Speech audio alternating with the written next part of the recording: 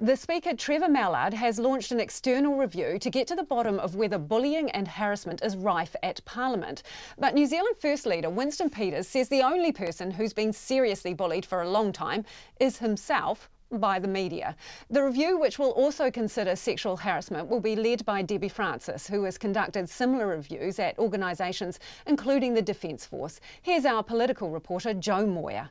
While Trevor Mallard says the idea of a review has been on his mind since he became Speaker, it's become more urgent in light of the bullying and sexual harassment revelations at law firm Russell McVeigh and incidents involving MPs.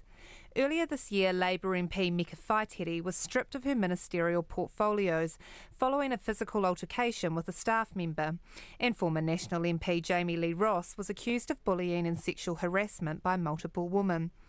The latter prompted the National Party to conduct its own review into the party's culture.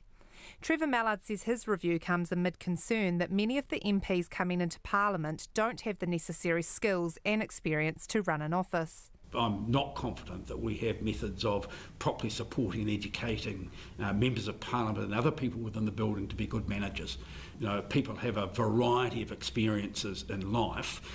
Some of them don't involve managing staff. Having been in Parliament for 30 years, Mr Mallard says he's seen a lot of culture change and notes the amount of alcohol consumed on the precinct has declined.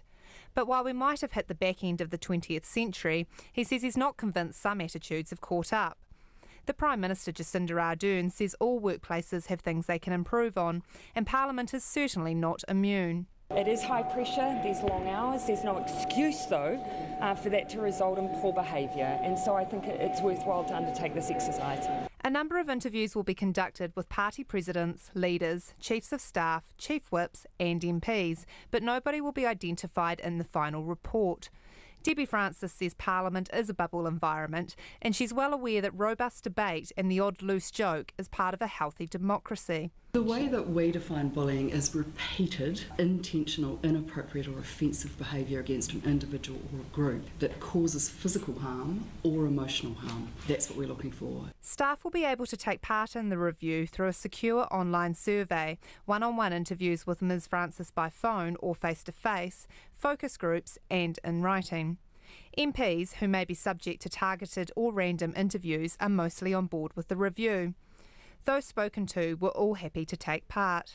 I've got this position, I've never had any training in how do I look after staff, and I would have liked that training. Me personally, I'm very proud of the culture that we have. I think it's positive. I'm very sensitive to the fact that I ran a big company, I had 3,000 employees. Culture matters, and I think that we've got a very strong, healthy culture.